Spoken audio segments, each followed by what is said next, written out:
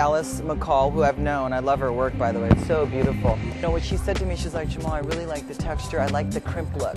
And I'm like, cool, the crimp look. I'm like, we should set it in a braid and undo it, and then you get that natural textured crimp without looking like it was crimped by a tool. And so how I got there was basically I damped the girl's hair down with water, and I added my Hammadi Shea hair cream, and then undid it, and then used the Sunsilk hairspray.